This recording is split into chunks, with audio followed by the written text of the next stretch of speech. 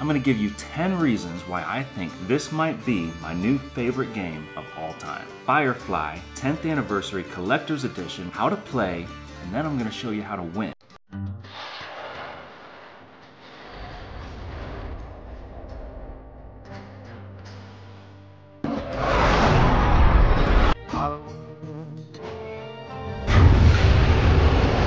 I'm still free. You can't take the sky from me. Today, we're gonna learn how to play Firefly 10th Anniversary Collector's Edition with every expansion. Oh, more, tell me more. Hi, my name's Alex. This is Operation Game Table, a new channel about board games where I focus on board game strategy. The strategy failed.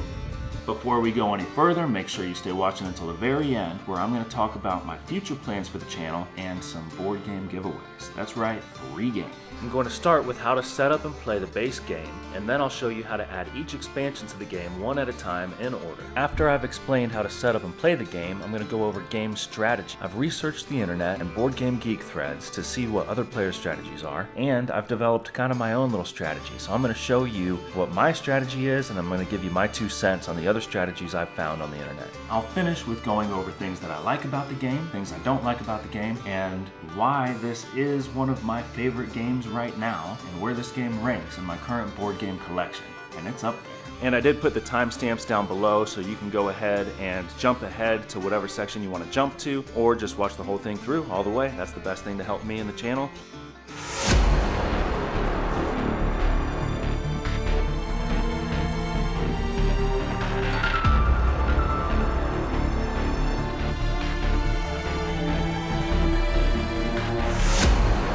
Before we set up the game, I'm going to tell you who we are, what we're doing in the game, how do we win, and why is it going to be fun. In this game, we each get to fly our own little spaceship right here, a little Firefly class spaceship, little transport ship. We get to fly it around the map, go to different planets. When we get to the planet, if the planet has a little name under it, that means you get to do something there. So those are the planets you want to go to. So these little planets, this one says Osiris. That means that you can go to the Osiris Shipworks over here, and you get to look through the deck and pick things that might be crew members. You can find items. You can find a lot of different things in there that you can purchase to help you out in the game. When you fly to another planet, there might be jobs available. And the whole point of the game, just like in the movie or in the show Firefly, you find a crew, you find a job, and you keep flying. Find a crew, find a job, keep flying. We're each our own captains of a Firefly ship. Here's a board that we get, and on this board, you get to pick up passengers, you can pick up fugitives. You want to keep your fugitives in your stash down here where it's hidden. Contraband goes in your stash. Cargo can go up here. Doesn't matter if anybody sees that. You've got fuel tokens. You got to have fuel to fly. And parts, just in case something breaks down, you got to be able to replace it. You can upgrade your ships. Here's your jobs, your active jobs go over here. Over here, this is where your crew is. You can have a maximum of 6 crew. Some things let you have more crew, like one of these ship upgrades. Ship upgrade, expanded crew quarters, +3 to ship's max crew. And you make money. So you do jobs, you make money. You make the most money, you're probably gonna win the game. There's other objectives, there's different story cards, so every time you play, it's gonna be a little bit different. Look at the story cards, decide which story you're gonna play that game, and you have to look at the goals, which goal you're gonna do in each game. So how do you win is by completing the goals on the story card. So in this story card, there's 3 goals. If you complete all 3 goals first, you win the game. Now, why is this gonna be fun? This game, I've played it at different player counts, and every time I've played it, I've wanted more. It's a bit of a table hog. It takes a little bit of time to set up, but it's an epic game, and it's got an epic amount of fun. So let's get to it. Let's get to it. So as you're flying around in space through each one of these territories, every time you move to a different spot, you have to draw a card over here. So if you're moving through Alliance space, you draw an Alliance space card, and that might be something that says just keep flying, or there might be something that you have to do. Maybe something broke down. Maybe you have to spend a part to keep flying. Maybe you're just broken down and you have to stop and lose your turn. You don't know. The cards decide.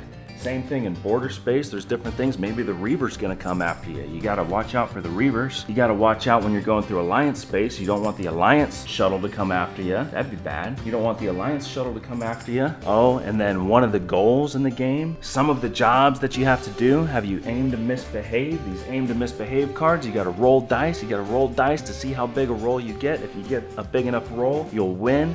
But a lot of them take a lot. You have to get crew to help you have better rolls. So the crew have dice modifiers on them that will increase your chances of winning your dice roll for these aim to misbehave cards or for other cards. Sometimes you have to roll a dice for the Alliance space. Sometimes you have to roll a dice for the border space. There's different times where you're gonna have to roll dice, different types of dice rolls, and your crew are gonna modify those dice to make your chances better if you have the right crew. When you get your crew, you have to hire your crew. It costs money to hire the crew, and every time you do a job, you have to pay the crew, and then each crew can carry one item, unless they have something that says they can carry 2 items, and you can get different items for the crew, like a pistol, firearm, a sniper rifle, get a space jeep.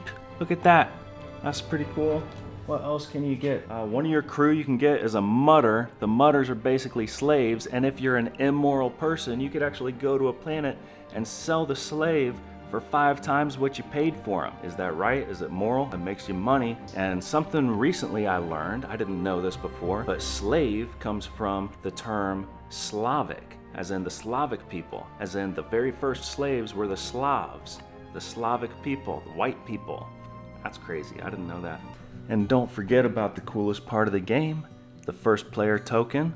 This little dinosaur right here, so cool.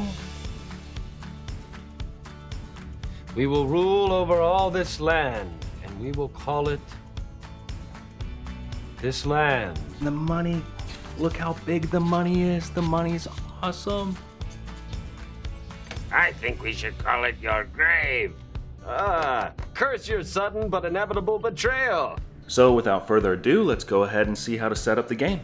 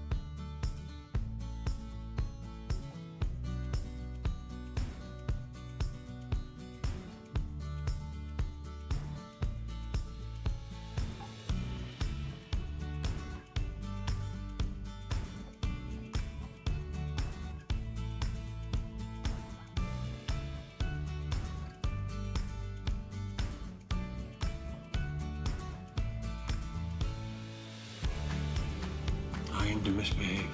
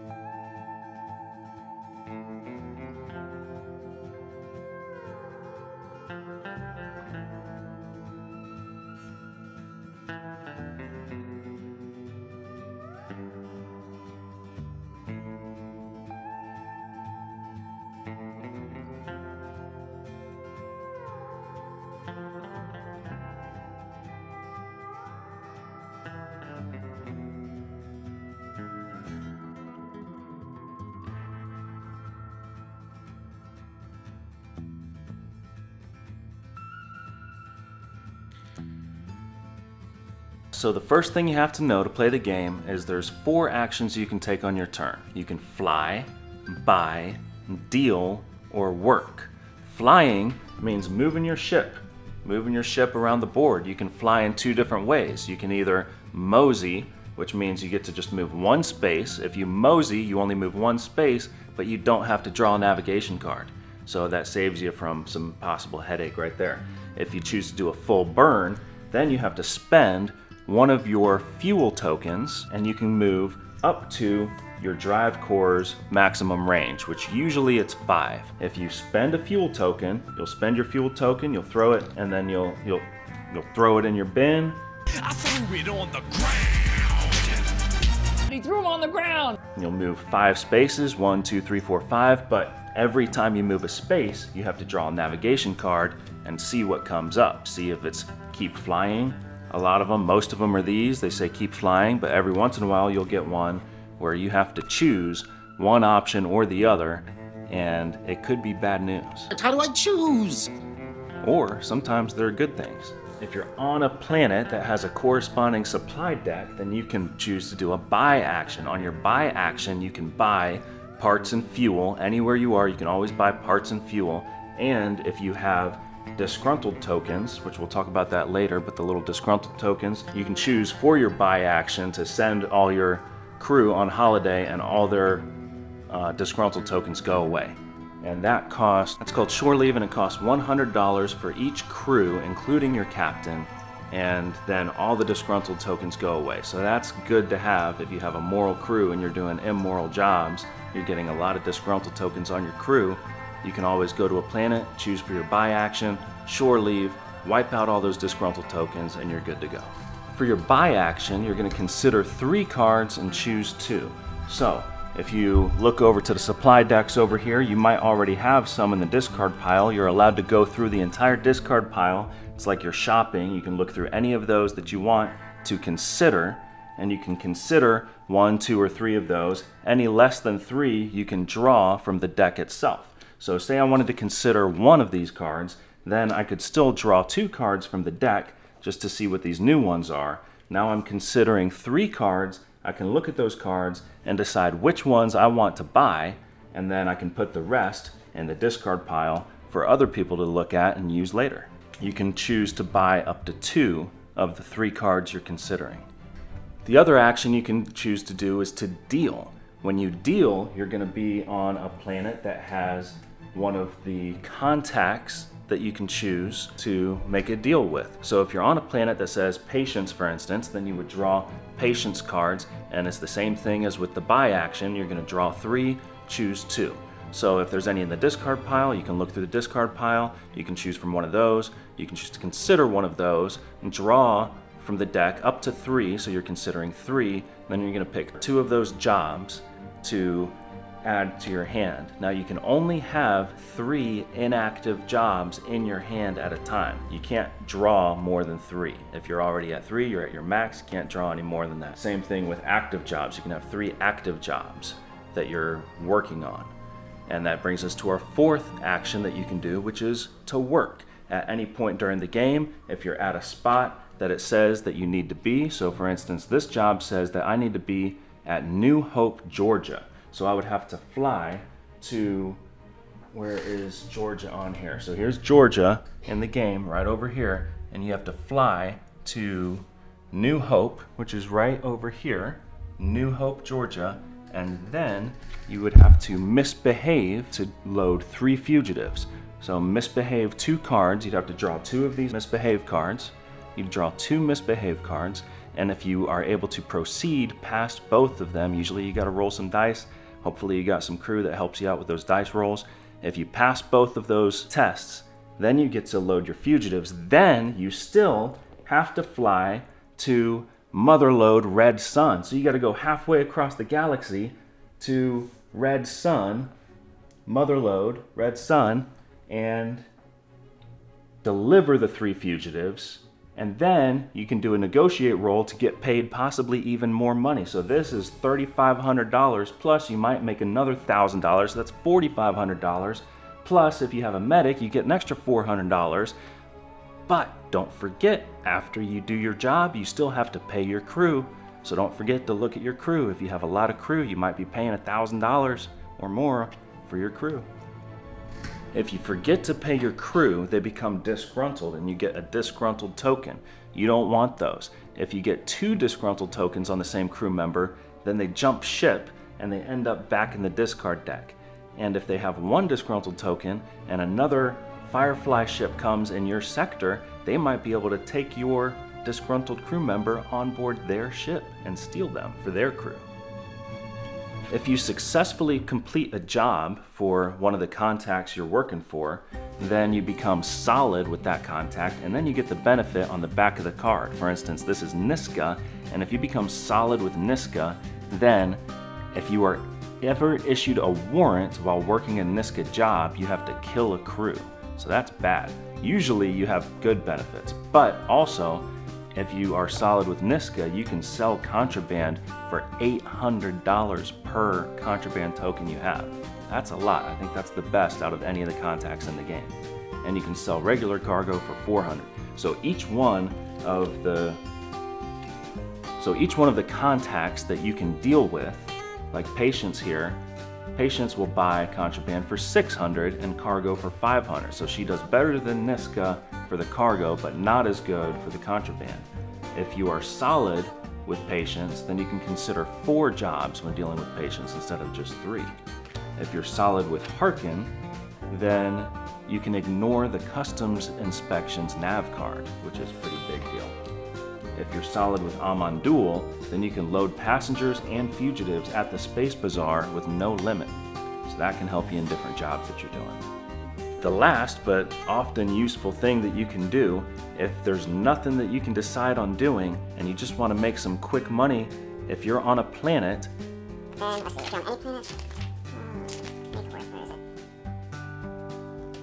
if your Firefly is in a sector with any planet, then you can do a work action called Make Work and just collect $200 from the bank.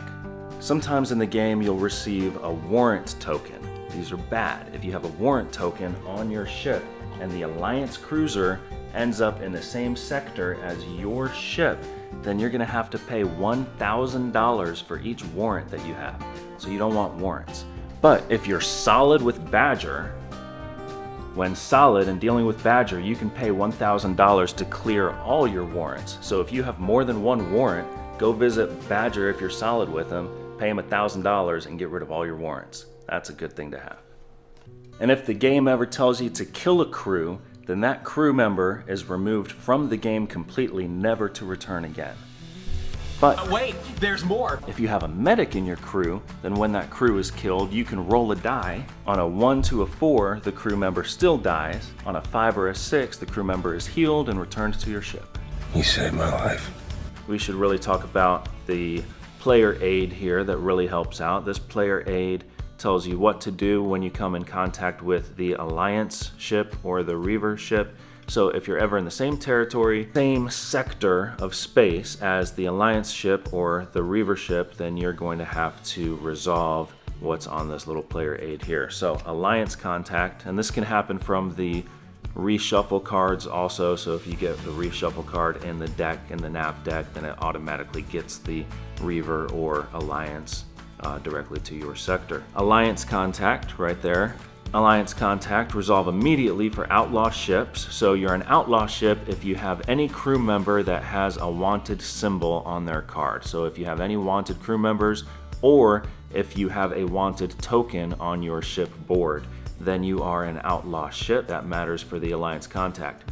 Resolve immediately for outlaw ships in Alliance cruisers sector. So if you're not an outlaw ship and you happen to be in the same sector as the Alliance ship, you don't have to worry about doing any of these things. So you'll pay fines, $1,000 per warrant, and then you'll clear your warrants. All contraband and fugitives, so those are the red side of the tokens, are seized, including those in your stash, so they find your stash, and then you have to roll for each one of your wanted crew. If you have a wanted crew, you have to roll a die, and if you get a 1, then that crew is removed from the game entirely. Put them back in a box. If you get a 2 through a 6, then that crew member is safe, they avoid capture. And if you're flying, then you're gonna have to go to a full stop. Now, if you come in contact with the Reavers, Reavers. You'll have to resolve this side of the player aid, which says resolve when starting your turn in the Reaver Cutter's sector. If you're very lucky, kill all passengers and fugitives. So those are the little suitcase tokens, whether it's the blue or the red side. They die. Then you have to roll a skill roll for your pistol symbol, so your fight symbol. You're gonna fight them and you need an 8. If you get a 1 through a 7, then you kill 2 crew before you evade. And if you get an 8 or more, then you only kill 1 crew before you evade. And if you have a pilot and a mechanic, and this is huge in the game, this comes up quite frequently for me so far, you always want to try to have a pilot and a mechanic on your crew if you can. That's a good strategy tip for this game because you get to do Crazy Ivans, and Crazy Ivans come up in many different instances in the game. But a Crazy Ivan, you spend 1 fuel and you evade, and you get to avoid all the other stuff. All right, so we're gonna talk about the ships right now. So, ships that we have for this that you start out with, you've got the green Bonanza, the blue Bonnie May, the Artful Dodger is different than these. You've got the Yankee, that's the same, the Serenity. So the Serenity, the Yankee, the Bonnie May, and the Bonanza, those are 4 ships, and they're all exactly the same layout. They have 4 cargo hold rows, or they have 8 spots in their cargo hold and 4 spots in their stash. And that's on all 4 of those, the Serenity, the Yankee, the Bonnie May, and the Bonanza. And then there's the Artful Dodger. The Artful Dodger, faster ship, it's slimmer, but it has less space. So it still has 4 stash, but it only has 6 instead of 8 of the cargo hold. I like this ship.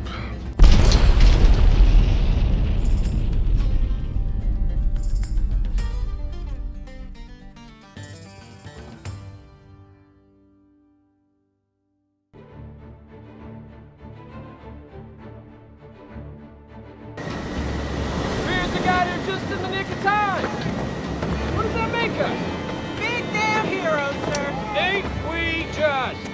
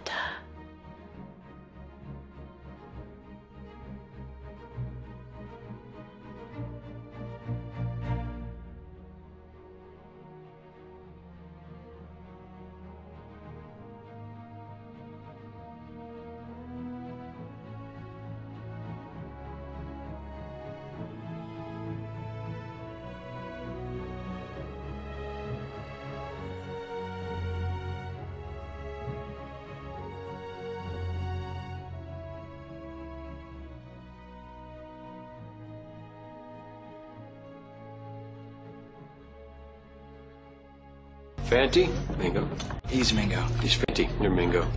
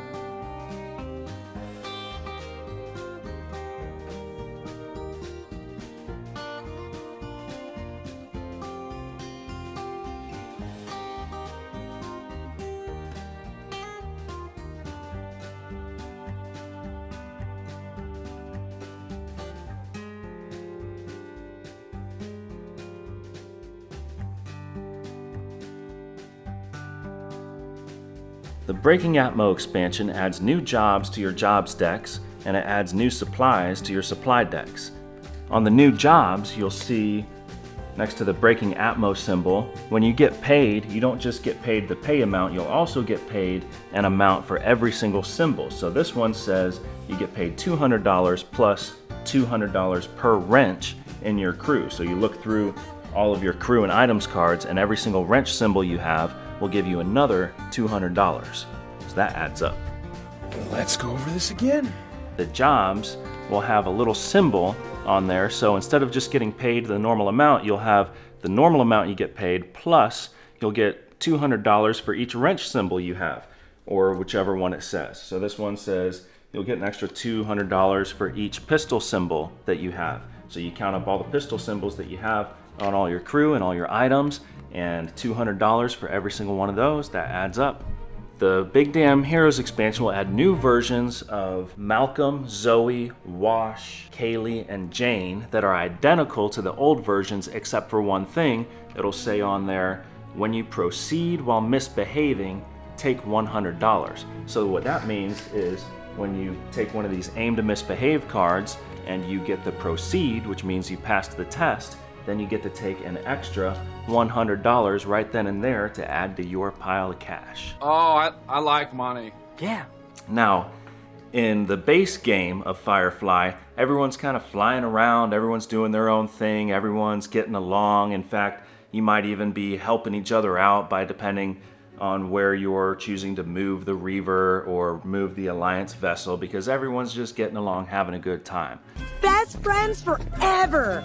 Well, not anymore. When you add the Pirates and Bounty Hunters expansion to the game, there's gonna be a heavy dose of aggressive player interaction. Oh, you're gonna be a pirate. Not everyone enjoys player conflict, so if you don't like playing this way, just don't add this expansion. But if you do like player conflict and more player interaction, this is the expansion for you.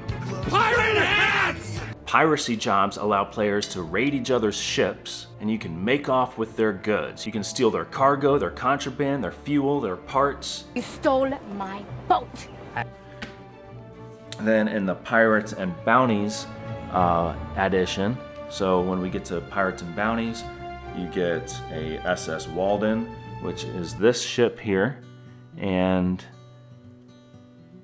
it comes with a lot of cargo space. But notice there is no stash, so nothing is hidden, everything is out in the open, but there is a lot of space.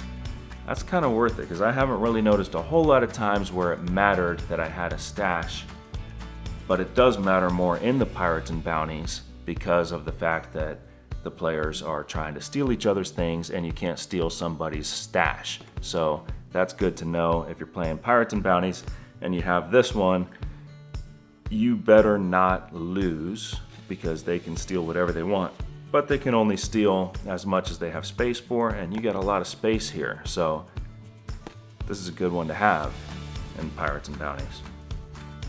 The other one is the Interceptor. The Interceptor also does not have a stash. It only has 4 spots in its cargo hold, but it's a very fast ship and you can re-roll any mechanic boarding tests. So that's good. All right, so we're taking a look at the SS Walden. The SS Walden's drive core is this one here. So it only has a range of 4, so that's less than the average, less than 5.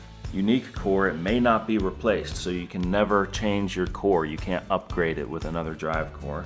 But you are immune to a heavy load penalty, so it's a big ship and it can handle a heavy load.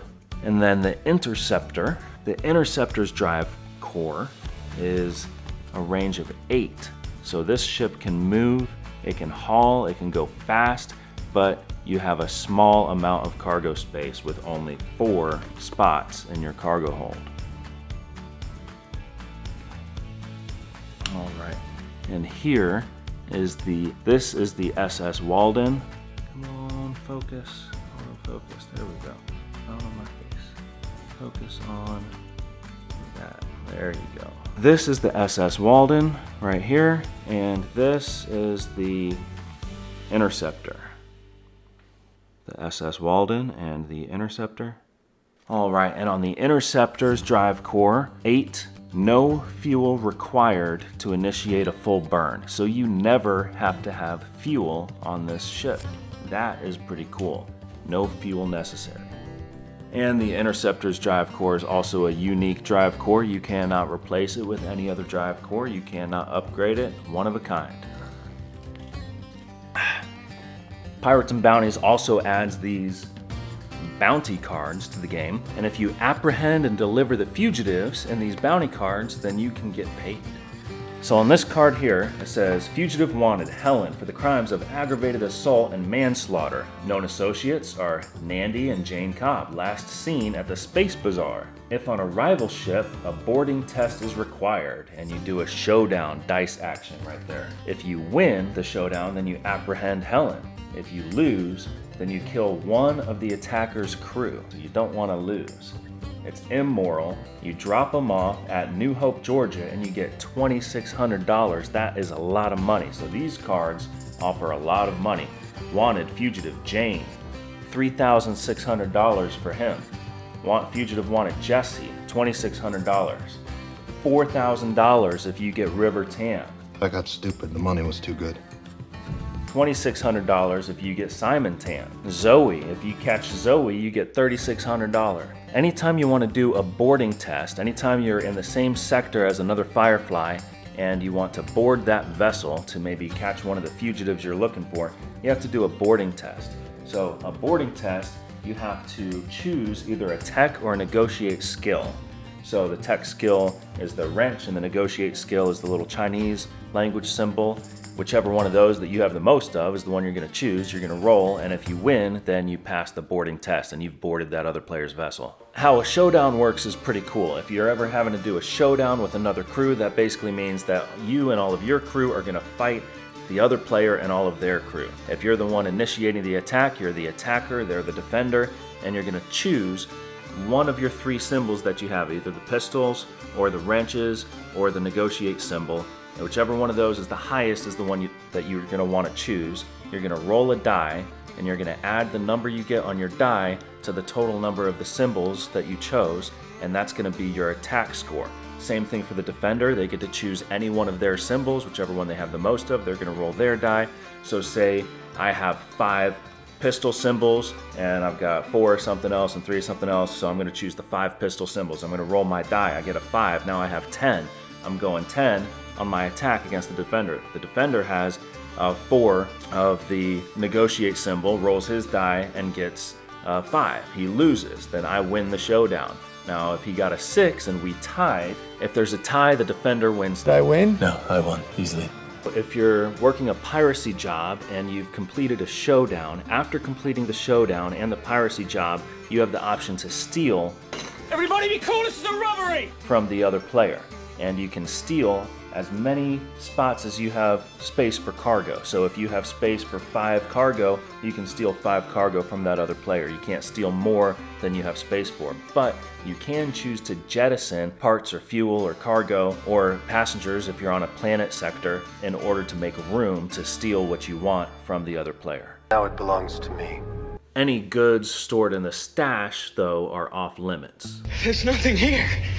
And if you're the defender and you're targeted by a piracy job, then you can stash your goods before initiating your showdown. I'm sorry, can you repeat that? When targeted by a piracy job, you can choose to rearrange your goods before initiating the showdown. So if you've got things that you want to move over to your stash section so that they don't get stolen from you if you lose, then this is the time to do it. And you might want to put some of the fuel in your stash too, because it's going to be hard to fly and move around if you don't have any fuel to go to a full burn. Go to maximum more! Push it! I'm giving it all she's got, Captain! Oh, why? Because we're out of gas! Some piracy jobs allow you to steal jobs rather than goods. In that case, you can go ahead and steal the jobs, which would bring you up to more than 3 jobs in your hand. You just have to make sure you discard back down to 3 by the end of your work turn. I'm sorry, can you repeat that? Before finishing the current work action, you'll have to discard down to the maximum 3 inactive job cards in your hand. Now for the bounty cards, during setup, you're going to place the bounty card deck next to the contact decks on the side of the game, and reveal the top 3 bounty cards from the deck. The 3 face-up cards form the versus most wanted list. When a fugitive is apprehended and their bounty claimed, then you draw a new card from the top of the deck to add to the new most wanted list. There should always be 3 face-up bounty cards. There is a bounty card for every single wanted crew in the game. So on those crew cards, you've got a little wanted symbol on the bottom of them.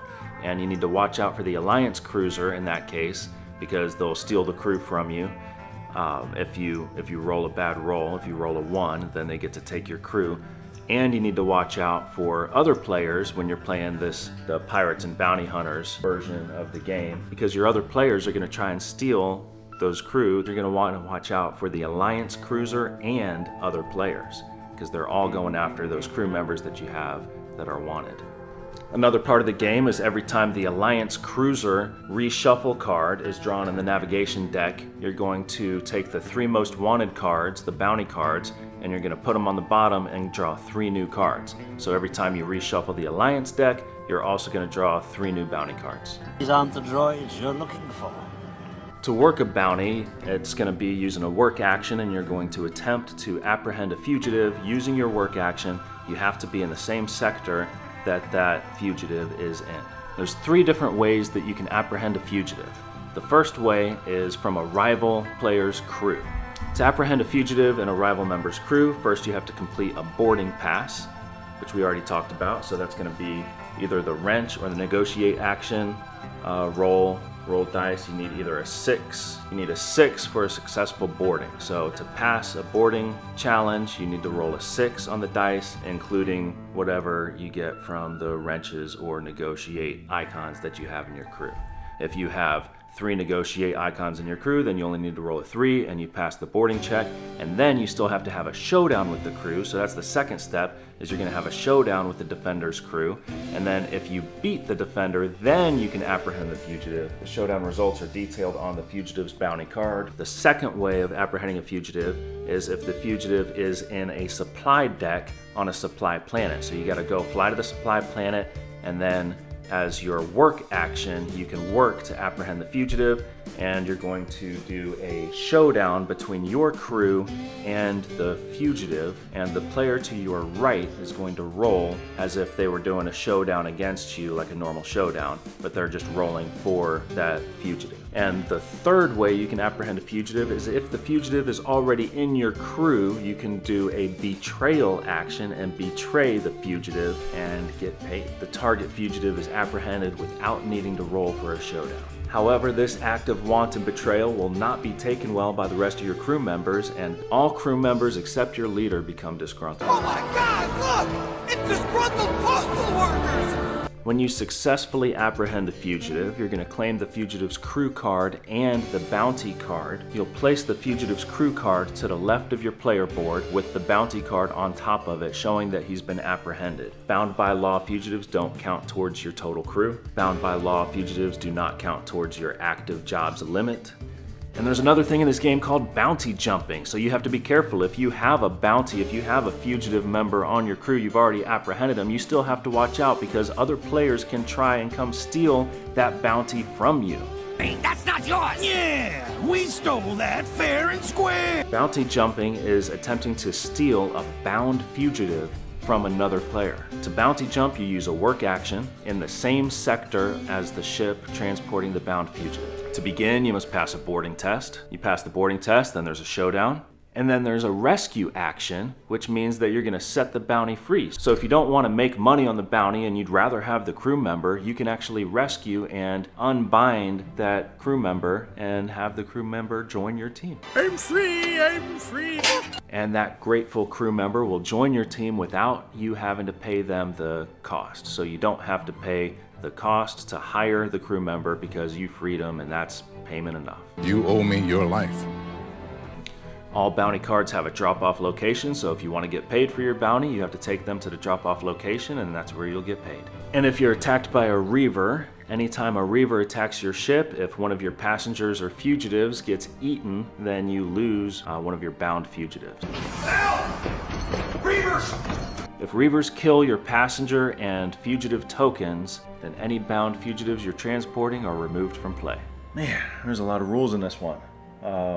Pirates and Bounties, but we are almost done. So in the Pirates and Bounties, you will also get these little Haven tokens. They say Haven on one side, and on the other side is a little star with a number in it, and those are destination tokens, and they're going to be used during setup. When you have your story card, there's going to be some new story cards with the Pirates and Bounties setups, and they'll have spots where you're going to put these destination tokens for some of the goals of the game in the setup for those story cards. And then on the other side are the havens. If you're playing one of the story cards that says you're going to start the game with a haven, instead of placing your ship in the beginning of the game like you would normally start a game, you place a haven token instead, and your ship is always considered to start its starting location from its haven. And then the haven will have special attributes for whichever story card that is in the game. Alright, so as an example, and this card is pretty cool, I can't wait to play this one. It says it's player versus player focused, so it's going to be, instead of trying to get to your goal objective, it's going to be focused on taking out the other players. It says it's a 2 to 3 hours, so it's a longer game, and it says it's 4 experienced players. And the setup, choose havens. Havens must be placed in border space. After taking starting jobs, pull all remaining piracy jobs from the contact decks and place them in their discard piles. So what that means is now all those discard piles, those are your shopping piles. You can look through those and pick any fugitive that you want. So now you know where all the fugitives are, and you know what your opponent's fugitives are on their ship, and you can choose one of those piracy jobs to go after one of your opponents. That's pretty cool. Ships at their haven may not be boarded by rivals, so you're safe on your haven planet. And then there's other things. One man's trash. Use a work action at your haven to drop off sets of 4 contraband, 4 cargo, or 8 parts. For every complete set you deliver, take a gold token. You may deliver multiple sets with a single work action. You may only deliver complete sets. Winning the game, the first player with 4 gold tokens wins the game.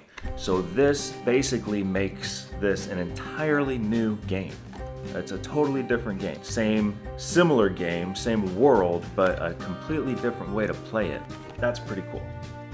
Alright, now we're getting into it, because the next expansion is the Blue Sun expansion. The Blue Sun expansion adds a whole nother section to the game board. Right now we've got the full mat, it's the full game board starting from the beginning, but now we have access to this section of the map, which is the Reaver Space. So now we have a new navigation deck called the Reaver Space deck, and we have new story cards, new setup cards, alert tokens. Alert tokens are pretty cool. They can be either Alliance or Reaver alerts, and you have to, if you move into a spot that has alert tokens on it, then you have to roll a dice, and if you lose, then the Reaver comes to your spot, or the Alliance ship comes to your spot, and then you have to deal with that. There's a new supply deck. Meridian is a new supply center, so new crew members, new items, lots of cool stuff. There's new leaders, there's new contacts, there's Mr. Universe, there's Lord Harrow, there's 2 new Reaver ships, and there's new Reaver rules. There's a new setup for the Reavers. Now they're going to be set up in Reaver space surrounding Miranda. So the 3 Reaver ships are going to start off blocking off Miranda, so you can't get to Miranda because you would have to go through Reaver space to get there. But as the Reaver ships move out throughout the game, then it's going to open up the ability to get to the planet Miranda after. Here is the Rim Space deck. So the Blue Sun expansion Rim Space cards, they look just like that, and there's just new things on there. So Reavers in orbit, new cards, new bad things are gonna happen. Reavers.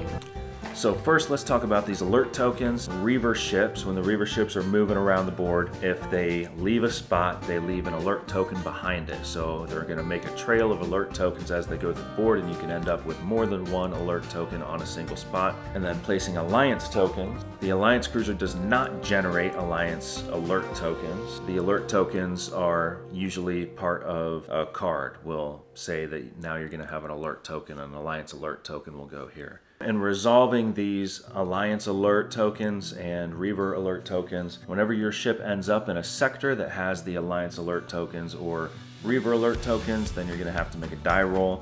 You're going to roll a die, and if you're equal to or less than the number of alert tokens on your die roll, then you got company. If there's 3 alert tokens and you roll a 3, you got company. If you roll a 2, you got company. You roll a 1, you got company. If you roll a 4 or better, then you're safe. And no matter what you roll, all the alert tokens go away. So anytime you roll a die, it clears the space. You don't have to worry about that space anymore. Man, it's getting late. I did not think it was gonna take this long for me to make this video. I've been working on this video for almost 2 weeks now. Cheers. I hope you enjoy it. This stuff ain't cheap either.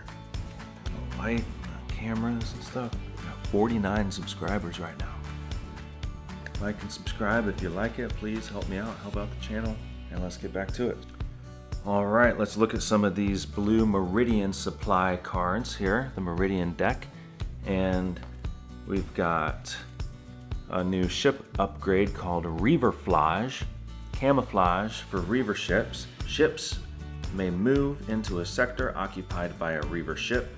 You have to discard it after losing any crew to the Reavers. You are now camouflaged from the Reavers. Pretty cool. Let's take a look at Mr. Universe and Lord Harrow. We'll start with Mr. Universe here. Mr. Universe has these cards that have either a blue arrow or a red arrow on them. And the blue arrow says legal and the red arrow says illegal.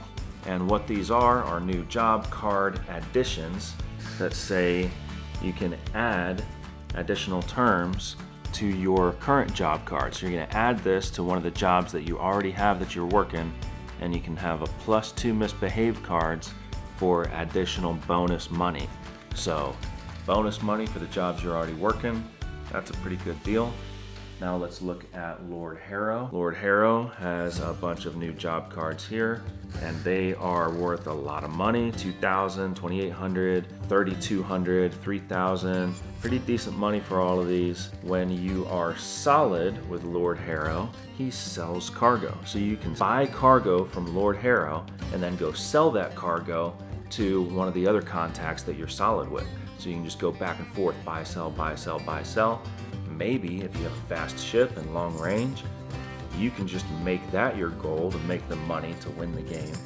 And Mr. Universe, if you're solid with Mr. Universe, can't stop the signal. If you are solid with Mr. Universe, you may deal with Mr. Universe from any sector. Can't stop the signal now. That is pretty cool. And he gives you +2 hand size. So from any sector, you now have access to all these bonuses. Good strategy for this. Hurry up, do one of his jobs first, and then you can deal with him from any sector and add bonuses to any job you get as you travel throughout the game. This might be a good one to go for first. The Mr. Universe cards have legal and illegal and red and blue arrows, and those have to match up and align with whatever job you're going to attach them to. So these are bonus cards that you can attach to one of the jobs, and you have to do it when you first work the job. And these count towards the 3 job cards that you're allowed to have in your hand. So you can pick a bonus one and have it in your hand if you have the space for it, and then attach it to one of the cards that you're going to start working a job. You can't attach this to a job you've already started to work. That would be too much of a bonus. They count towards your total hand size, so you have to be careful not to muck up your hand with these.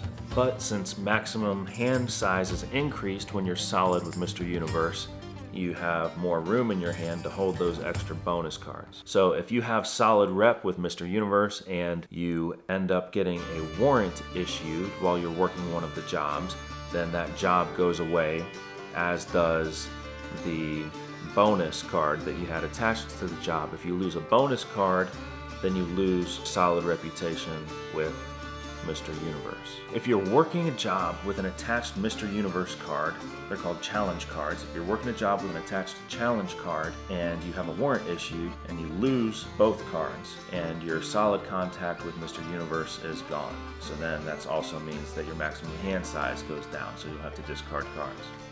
There's another rule with the Blue Sun expansion called the Meridian Credit Exchange. Along with the supply planet Meridian, you also get this Meridian Credit Exchange. It's basically a banking system that says that now in this game you can give money to any player at any time for any reason, even if you're not in the same sector as they are. So there's ATM machines in every sector of the verse, and you can just send money back and forth from your ship to their ship. Everyone has their own ATM machine on their ship. Really? Fucking thing is one big ATM machine. Everyone just has Venmo. Basically, the Meridian Credit Exchange, aka the Venmo of the verse. Venmoverse. Oh my gosh, here's the rule. So this came up in a game I just played recently. We're playing this game and I was wondering, I was like, what in the world are goods? And I just found it in the rule book. Sometimes it's hard when you're playing a game, you don't want to stop and read the whole rule book. You want to just keep playing the game. So that's what we did. Sometimes things come up and then you forget about it. You forget to go back and check. I just found it. So what are goods? One of the cards said goods and I was like, well, is a good a cargo? I guess cargo or contraband are goods. Let's find out. Many of the cards in Blue Sun refer to goods. Goods are cargo or contraband or fuel or parts. What are goods? Goods are contraband or cargo, same token, just back and forth, or fuel or parts. So not passengers and not fugitives. All right, so the Kalidasa expansion is the one with the little turtle symbol in the bottom, which I think is the coolest looking symbol out of all of them. I'm not gonna lie. I'm not gonna lie to you. It's like a little Hawaiian turtle symbol, pretty cool. Got new story and setup cards, just like with the rest of the expansions. And there's some more of the Rim Space Nav deck. There's a new supply deck. The new supply deck's called the Beaumont deck, and I'll get that real quick for you and show you that. In the Kalidasa expansion, and on now the right side of the board is the Kalidasa expansion. Remember, on the left side of the board, that was the Blue Sun expansion. Now we're in the Kalidasa Rim expansion. We come with new story and setup cards. It comes with a new Rim Space Nav deck. Cheers. The Kalidasa expansion. In the Kalidasa expansion, you get what's called the Operatives Corvette. The Operatives Corvette is a new ship in the Kalidasa expansion, and he's right there. And take a look at that. If you come into contact with the Corvette, then you have to resolve this new player aid here. Corvette contact, focusing on my face. There we go. Corvette contact. Resolve when the Corvette ends its move in an outlaw ship's sector and when an outlaw ship moves into the Corvette's sector. So Corvette contact, remove one of your wanted crew from play. Gear and ship upgrades that protect crew from wanted crew rolls prevent this effect. If you see anything that says it's going to protect crew from wanted crew rolls, those are good cards to have. And then you'll discard all fugitive tokens that are not in your stash. And if you're flying, it's a full stop. So that's what happens with Corvette contact. Now, how does the Corvette set up? The Corvette sets up, it starts in Cortex Relay 2, which is right over here, Cortex Relay 2. Okay, so there is a rule that you need to know. Corvette trumps cutter. If the Corvette is ever in the same sector as a Reaver cutter, the Corvette wins and the Reaver will go to a different sector. And whenever the Corvette goes into a space with Reaver alert tokens, those Reaver alert tokens are removed at no cost. And there's a bunch of new navigation cards in the game that will allow the Operative's Corvette to move as a consequence of drawing one of those nav cards. And on now the right side of the board is the Kalidasa expansion. Remember, on the left side of the board, that was the Blue Sun expansion, the Kalidasa Rim expansion, and we come with new story and setup cards. It comes with a new Rim Space Nav deck, comes with a Beaumont supply deck, and the Beaumont supply deck, oh Lord, I left it over there, hold on a second. Okay, so the Beaumont supply deck is the one that has these little Chinese balloons, and it comes with new crew, new items. That is the Beaumont supply deck. And Beaumont is in the Kalidasa side of the game over here. So Kalidasa, there's Beaumont, and there's Fanti and Mingo. Fanti and Mingo. Fanti? Mingo. He's Mingo. He's Fanti. You're Mingo. Are new job cards that you have. Oh man. It is 10 o'clock at night right now, and that means I'm on my third apple cider tonight. It's not apple cider. And we're gonna keep going, and hopefully I've got the energy to go through this the rest of the night, because I've been working on this YouTube video for almost 2 weeks now. Kalidasa comes with the Beaumont supply deck. We've got 2 new job cards. We've got Magistrate Higgins. Magistrate Higgins, I may presume. You may.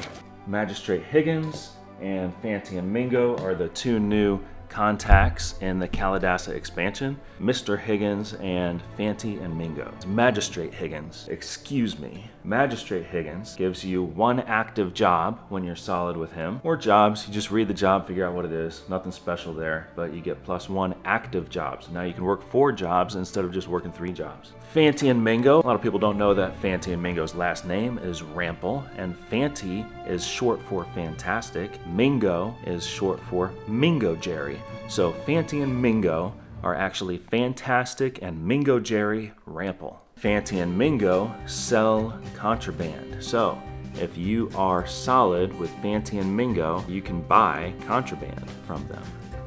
All right, now we're getting to the Coachworks expansion, and the Coachworks expansion comes with 2 new ships, and these 2 new ships are some of the coolest ones yet because they're bigger. These are big, fat birds. These are big birds, big flyers right there. Look at that. That's a big one. She's a beaut right there. Look at her. That's a good one right there. Look at that. That is a nice looking ship right there. 2 new bigger ships. These are about the same size as the Reaver Cutter ships, so they are bigger than the other Firefly ships. They just look like bigger Firefly ships. Let's see. So this is the Coachworks expansion. The Coachworks expansion comes with 2 new ships, the green and the purple, and that's the Esmeralda and Coach. The Coachworks expansion. That's hard to say. Coachworks expansion. The Coachworks expansion comes with the Esmeralda ship and the Jet Wash ship. Both of these have a lot of storage space. Look at that. They're bigger ships, more space. The stash, though, you can only hold fuel on the Jet Wash in the stash. You can't stash anything else except for fuel right here.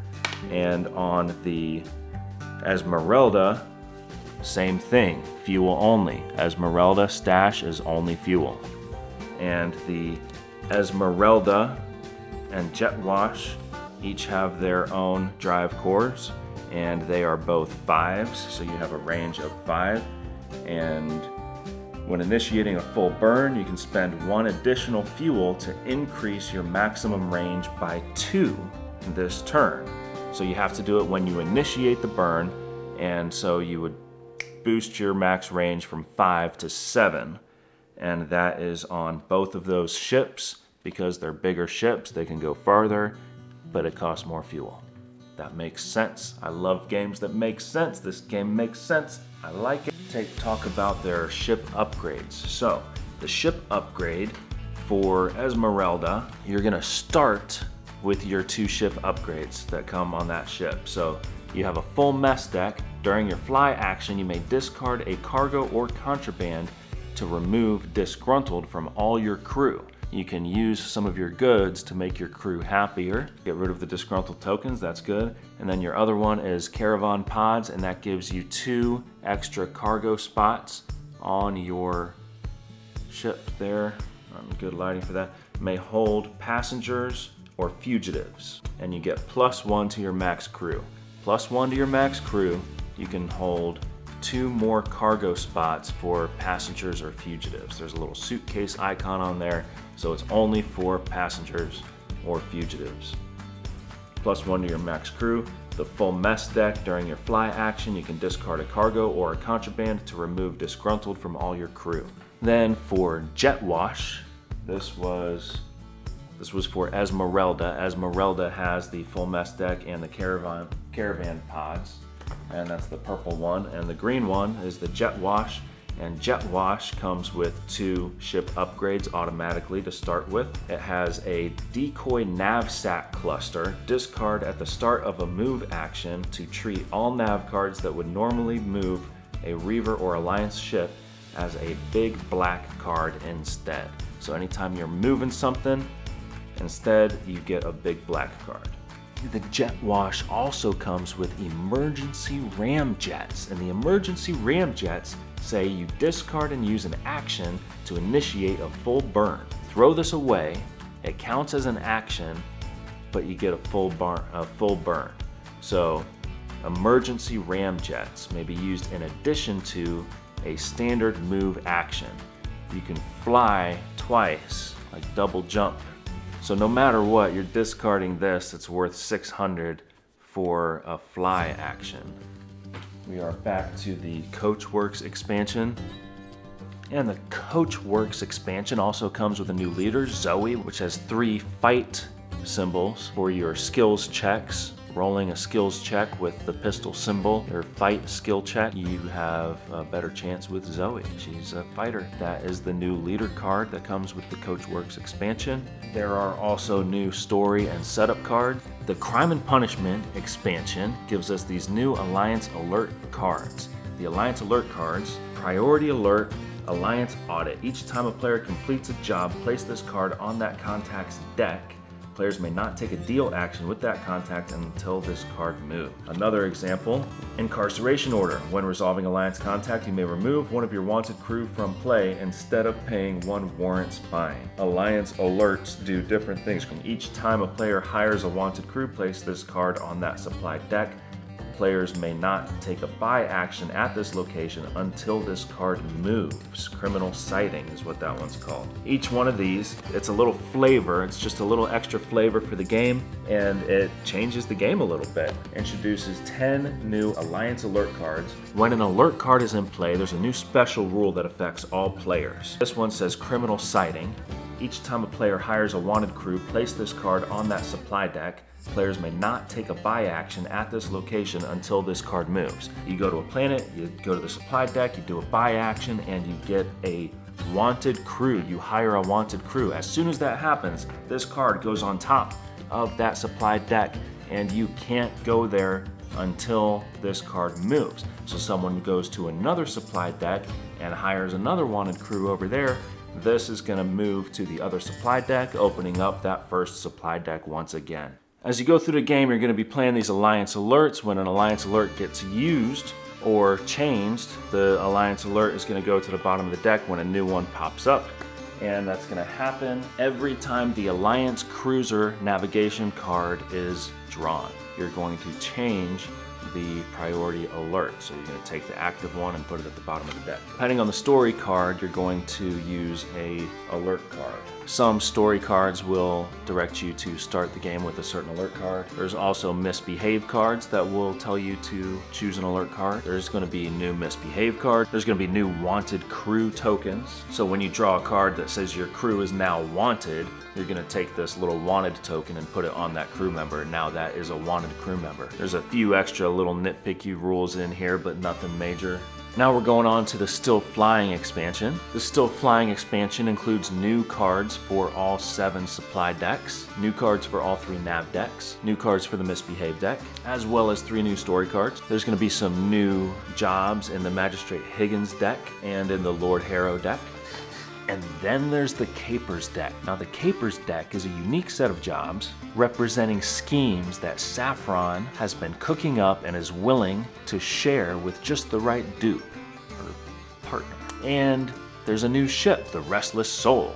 Now with the Capers job deck, you can never become solid with her, and you can only deal with the Capers deck if you have Deceptive Crew on your ship. The Still Flying expansion, there's something called Deceptive Crew, and Deceptive Crew means Yolanda, Saffron, Princess, or whatever alias she's using, that's the Deceptive Crew. So if you have Deceptive Crew, then you can use her job deck. So you gotta have Bridget, Yolanda, Saffron with a little deceptive tag. So you'll replace the original crew with those ones. You don't need to be in a specific sector to take a deal action, but you do need Saffron or one of her aliases to plan with. They may look like crime jobs, but they're actually unique jobs called Capers. Unlike contact decks, the Capers deck has a reshuffle card, just like the Misbehave and Nav decks.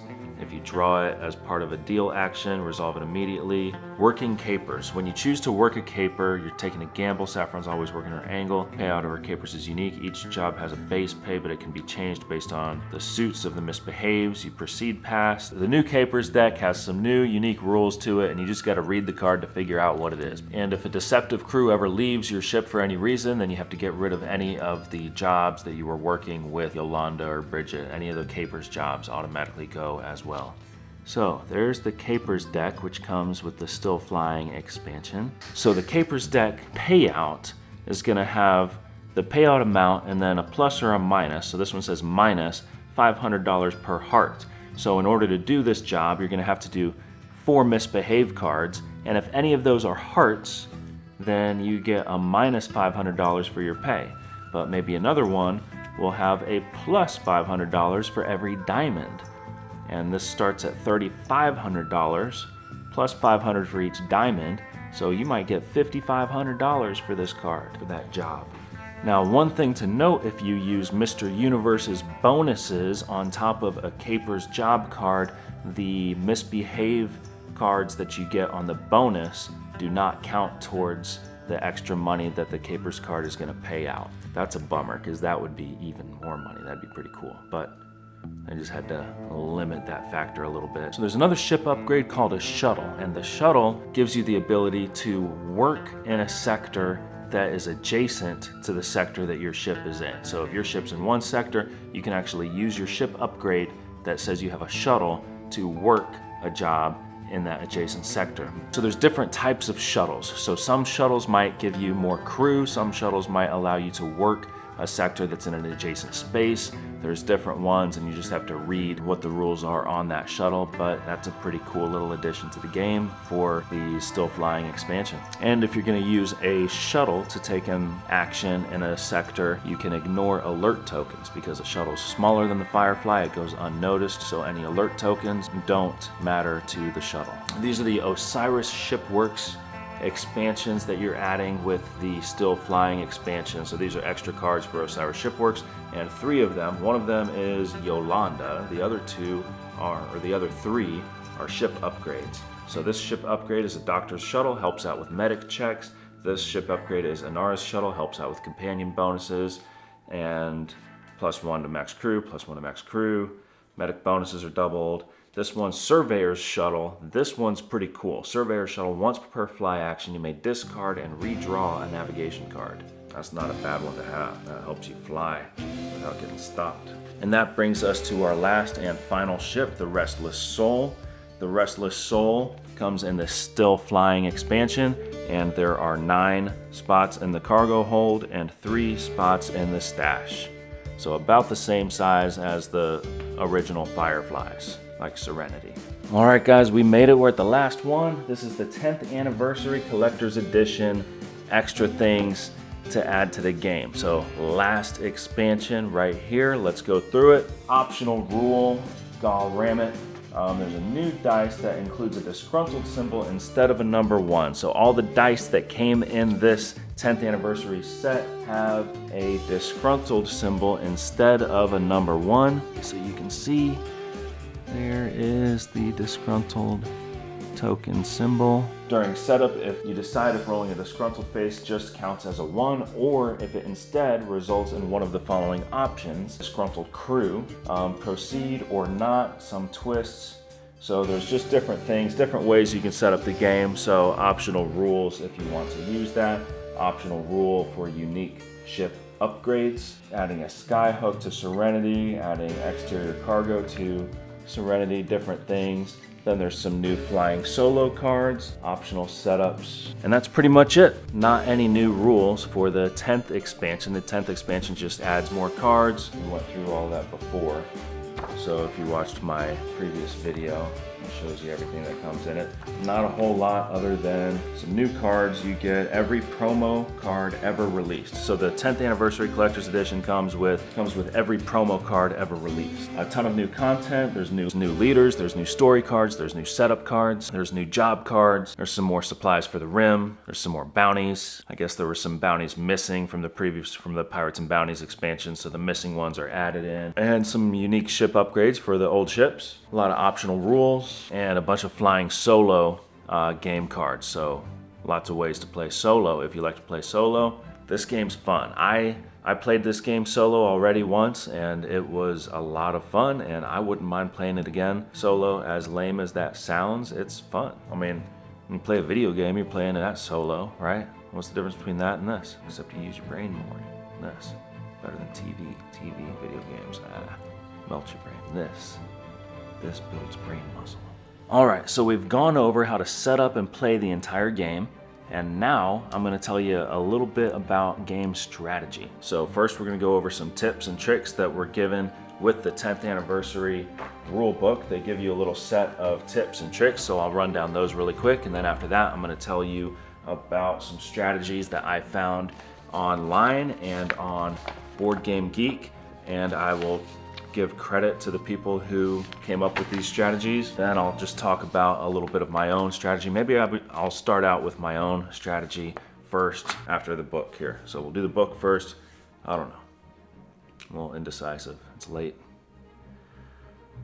Let's do the book first. Okay, so tips for surviving the verse. No fuel, no go. Run out of gas, you're drifting, always take a few more fuel than you think you need for a trip to handle emergency course changes, unexpected opportunities. It's smart to have a little extra fuel. You don't want to run out of fuel. I say that when you're heading out from a planet, you should have at minimum 4 fuel just in case, because you might be going to a planet that doesn't have a supply and you might have to go somewhere else after that. So I would say at minimum, always have at least 4 fuel when you're leaving a supply planet after you do a buy action. Make sure you always have at least 4 fuel. I would say at least 1 part. So at minimum, have 4 fuel, 1 part when you leave a supply planet. I would say if you want to play it safe, 6 fuel, 2 parts, just like you do when you start the game. Pilots, better to have them and not need them. Basically, this just tells you that if you're looking for pilots, the Space Bazaar is the place to go. You're most likely to find pilots at the Space Bazaar. So that is also where Amandul is. Mechanics keep you flying. Persephone is where you're gonna find mechanics, and Persephone is also where you find Simon Tam and River Tam, which I think are 2 of the best crew in the whole game. As of right now, I think both of them together are the best crew in the whole game, and I'm gonna tell you why. Because if you have, Simon's missing, I lost Simon, but here's River. River is gifted. Before each test roll, if you roll a 1 to a 2, you return to the ship. If you roll a 3, then you get an extra 2 guns for that test roll. If you roll a 4, you get an extra 2 mechanic symbols. If you roll a 5, you get an extra 2 negotiate symbols. And if you roll a 6, you get 3 of any one of those chosen skills. Now, if you have Simon Tam along with River Tam, if you have both of them together, Simon Tam gives a +2 bonus to all of her rolls. So now, there's no chance you're gonna return to the ship, and there's always a chance you're gonna give at least a +2 benefit to a skill roll. And if you roll a 3, or a 3 becomes a 5 because everything's +2. If you roll a 3, that's negotiate. If you roll a 4 or more, then you basically get to choose 3 of any chosen skill. So you can choose a skill and you get +3 to that chosen skill for your skill roll. That is huge. +3 of any skill. 50% chance that you're gonna get +3 of any skill if you have River Tam and Simon Tam on your ship.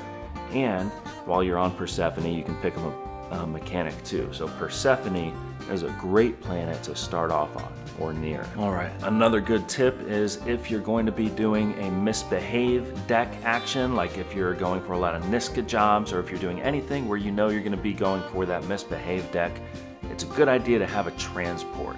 If that's gonna be your goal, try not to pass up a transport opportunity. Snag a transport. It's gonna be worth it because you're gonna need one on one of your misbehave cards, I guarantee it. All right, there's a few different supply decks that have a Crybaby. The Crybaby's just a good card to have. It's a good card to have because when you're in the sector with an Alliance cruiser, you can discard the Crybaby to ignore the Alliance cruiser's effects and move the cruiser 1 sector within Alliance space. So this is your get out of jail free card for Alliance space.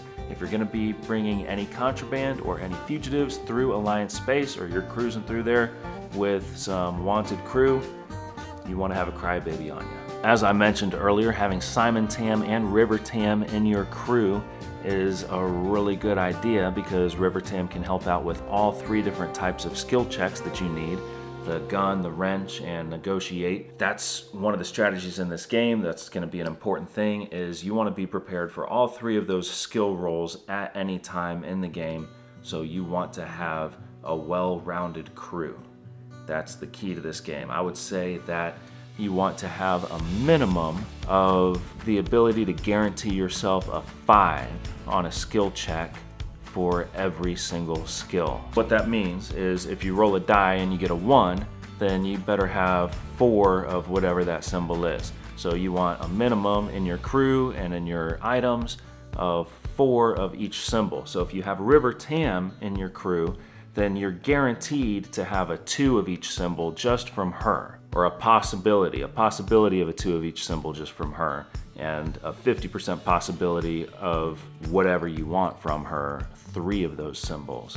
So then you just need a couple of the other ones. That's that part of the strategy. Just have a well-rounded crew, have probably at least 4 symbols of each pistol, wrench, and negotiate. Unfortunately, another strategy for this game is just knowing what's in each supply planet. If you own this game or you play this game on a regular basis, it would behoove you to flip through those supply decks either right before the game just to refamiliarize yourself with what's in each one, so you know where the pilots are, where the mechanics are, where certain crew members are, like River and Simon, you know, are in Persephone. You know, you have mechanics in Persephone. You know, you have pilots in the Space Bazaar. You want to know where the transports are if you're going to want to transport. So flip through those decks ahead of time, know where things are. It's a good strategy. Another thing about this game is just plan ahead. So you're going to have one job that's going to take you from one side of the galaxy to the other side of the galaxy. If you look through your cards and you see, well, if I make a little detour this way, I can get this job started. And I'll make another little detour this way, get this job started.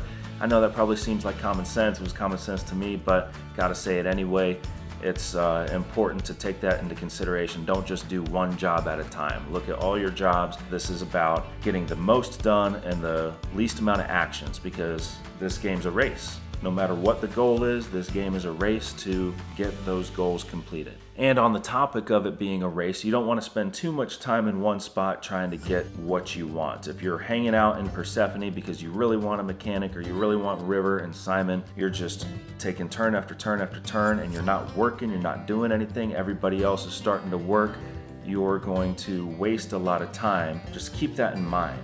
Like, go for it a little bit, but if you're not getting what you're wanting, like, it's tough, because the more you go through, the more likely they're going to be the next one. It's a gamble. Another thing, this isn't really game strategy, but just making the game go faster, because this is a long game. You want it to keep going, you want it to go fast. Every single player you add to the game is going to add 30 minutes at least to the game length. The story cards that say these are 2 to 3 hour games are just like any other game out there. You can add 50% to it. If it's a 2 to 3 hour game, it's going to be 3 to 4, maybe even 5 hours, depending on how many players you have. Keep that in mind when you're playing.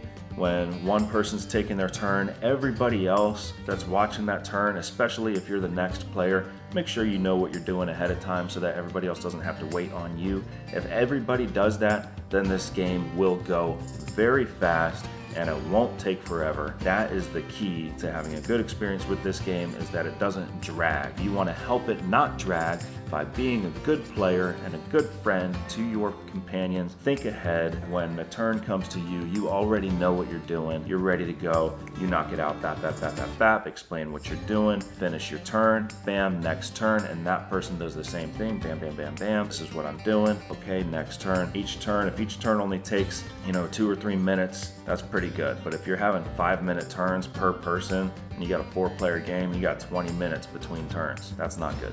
Another thing that helps to keep things moving is if each person has their own job. So make one person the banker, they do all the banking stuff. Make one person the nav deck person, and they're dealing out all the nav decks, reading them, putting them in the discard pile, whatever. Whoever's nearest the supply decks can be in charge of the supply decks. Whoever's nearest the contact decks on the other side of the table, they're helping out with the contact decks. You got one person doing the bank and the tokens, and the other person is doing all the nav decks and the misbehaved deck. Another thing that's cool about this game is it is house rule friendly. In fact, most of the story cards, most of everything are just people making up their own house rules of how to change this game, use the same game mechanics, but make a new game out of it with new things you're starting out with. If you're trying to make this game easy for players coming into it, there's a good suggestion in the book that says, for a quick start with fewer decisions, before each player's first buy action, allow them to draw cards from the supply deck until they have 3 crew cards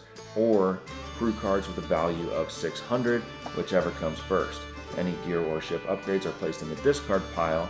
Not only does each player start with crew, but there will likely be some good stuff in the discard piles. Before each player's first buy action, you can draw cards from the supply deck until they have 3 crew cards or crew cards with the value of 600, whichever comes first. The book also says it's okay to mix other rules. Don't be afraid to mix and match interesting rules from story and setup cards. Just realize they could have an unexpected impact, so some rules and setup cards may not work well together, but you're free to mix and match whatever you want. Having a sense of what's in each deck is very helpful. So I talked about this before already. Knowledge is power. If you want a pilot or mechanic, don't waste your time at Silverhold. Looking for a crime? Don't bother Harkin or Amandul. Consider putting together or even seeking out player aids that track this kind of information, as long as that doesn't interfere with your enjoyment of learning the game. So that's not a bad idea to do the research. This game is similar to a lot of games, even chess. Even though there's no luck in chess, chess is all just strategy. That's why I love chess. The more you play the game and the more you know the game, the better you're gonna know where things are. So the more you know the decks, where to go, that's gonna give you an edge up on everybody else. So study your decks, know what's in them, know where you need to go, and you'll be ready. First tip I would give is, just like anybody starting out with a new game, if you're introducing this game to somebody else, don't show them the whole game. Start with just the core set with the basic rule. Do the 1 hour game. First person to whatever it was, $15,000 wins. Get it over with in an hour, hour and a half, and then come back on a second night when they're excited about it, when you add the other expansion like the Pirates and Bounty Hunters, where you're battling each other or you're making the board twice as big. You probably don't have to do one expansion at a time. I think you can figure out how to play this game pretty quickly and maybe add 2 or 3 expansions at a time, to the point where first time you play the game, play the core game, add a couple expansions, 2 or 3, play it again, add another expansion, play it again. You can probably get all the way to the full game after your 4th game. I think right now I've played 4 games. I haven't played yet with all of it, but I feel like after doing this video, I'm right about there. Another thing is, don't ever give up in this game. Even if you are very far behind, there are elements of this game where the person who's in the lead could all of a sudden just crash. You might have something that just gives you a huge boost. So you're never out of the game. Keep fighting tooth and nail. You can come back. This is a game that has a lot of strategy, but it also has some pretty serious luck bombs thrown in there, so you got to be careful of those. So this is not a beginner friendly game. This is not a gateway game. This is a game that if you are trying to bring somebody into it that's never played a serious board game before, I wouldn't start with this one. I would start with something a little easier. Start with Splendor, start with some gateway games. This is a lot to get into, and it's a lot of think. Even though it's not that complex, it's very simple. Everything is easy to understand. So it is and it isn't a beginner friendly game. It is beginner friendly because it's easy to understand. It's not beginner friendly because it is big. It is complex. It's widespread. It's not complicated, but there's a lot of moving parts, so it can become a little complicated. And it's a lot for people that aren't ready for a complex game. So if you've got someone new, start with just the core, just the base game. Now I'm gonna go over one of the Board Game Geek threads I found by Landon Summer, so thank you, Landon. All right, so Landon Summer breaks this down pretty nicely for the first contacts in the game. Anyway, he goes through Harkin, Amandul, Patience, Badger, and Niska. And Harkin is the cheapest. He gives you the least pay for the jobs, but they're all lawful, so you don't have to worry about running afoul of the law. He's got a pretty neat strategy here. He says if you use Burgess, He can load a free cargo when you complete a shipping job, so that helps you with Harkin's jobs since most of them are shipping jobs. They pay $500 to $900, and you don't need a whole lot of crew. All you're doing is shipping one thing from one place to another, so you don't have to hire crew, you don't have to search for crew. You can just start off with this strategy right away and start making some money pretty quickly because you're not having to pay your crew a cut. It's pure profit. You don't have to travel across the map. Most of the jobs are pretty close, short missions, so you can just do during one fly. And then you get the benefit from having reputation with Harkin. Your papers are in order. That helps you out when flying through nav space. The only two downsides are if you're given a warrant for any reason, you lose reputation with him. So anytime you want to do a job, you have to hunt down that Alliance cruiser, which moves around during the game. Not a bad strategy for starting out, but then you probably want to move on to something else. Amanduel's the next one. He pays anywhere from $1,000 to $2,500. They're a little harder than Harkin, still pretty easy for beginning crew. Monty is probably the best captain for Amon missions. He gains an extra $500 from smuggling missions, and he has most of the skills needed for Amon's smuggling missions, along with a few keywords that will pay out extra as well. He has several illegal jobs, but if you have a moral crew, he's the man to get missions from. He has no immoral jobs, none, zero, nada, zip, etc. His reputation benefit doesn't seem to shine as much as the others. Also, Amon pays $600 for cargo sitting in your hold, which is the best price in the game. Then we go on to Patience. Patience pays $1,600 to $3,000 for her jobs. She's got a good mix of everything. Most of her jobs only require 2 or less misbehaved cards. If you have a conservative crew, that helps. Not much else to say about Patience. Then Badger, anywhere from $1,500 to $4,000, but better than Patience. Malcolm's a good captain to have for Badger jobs because of all the crime keywords. If you're looking for explosives, fancy duds, transport, those are all keywords that you'll need to start and finish his jobs. To succeed with the Badger jobs, you will need a little bit of a bigger crew, so you need to make sure that you've got more well-rounded, more of the symbols that you need. The misbehave cards required are a little bit higher. And then we go on to Niska. Niska pays anywhere from $3,500 to $6,000 for his jobs. He pays the most, but he's also the most dangerous person to work for, and he's gonna have most of the misbehave cards out of all of them. And Malcolm is a perfect candidate for the leader on his jobs. Walmack, Nandy, and Marco would also be great choices for his missions as well. Walmack gains an extra $500 on immoral jobs. Marco buys explosives and firearms at half price, and Nandy recruits crew for free. All of those abilities pay off. You gotta know your decks. He pays $800 for contraband. So you could load up a bunch of contraband from Fancy and Mingo and head across the galaxy. It's a long way to fly, but you go from Fancy and Mingo to Niska with a whole bunch of contraband. You're buying the contraband for $400 and you're selling it to Niska. You're selling it to Niska for $800. So you double your money just shipping back and forth. Pretty good.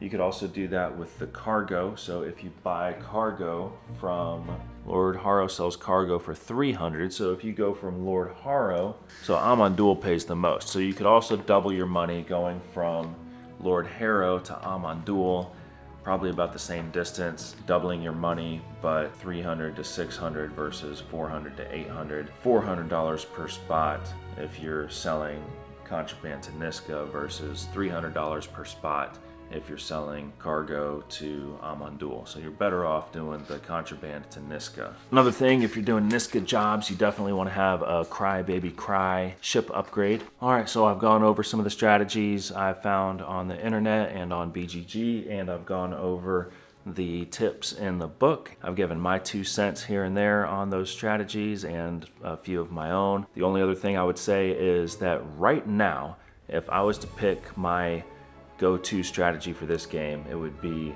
get to a supply planet that has what I want. So right now I'm thinking probably Persephone would be my choice because I want, hopefully my ship leader, I would choose a ship leader that has a good either negotiate or firearm skill or both.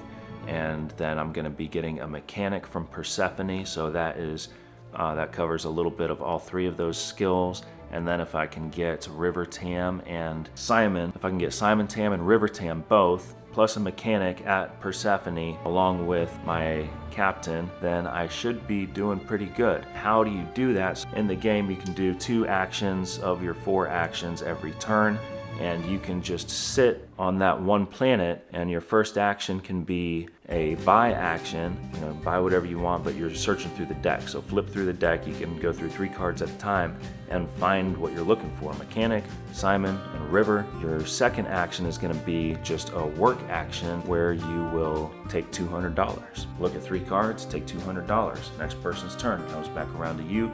Look at 3 more cards, take $200. Goes around, comes back to you. Look at 3 more cards, take $200. Eventually, you're gonna find a Mechanic, Simon, and River, and you snag them, and maybe you found some good, useful items along with that. Go ahead and spend your $3,000 that you start out with if you have to spend it all, because you're better off with getting a nice, good crew and jumping over to Niska and starting the game strong with a strong crew and knocking out those misbehaved cards easily and making a lot of money on Niska.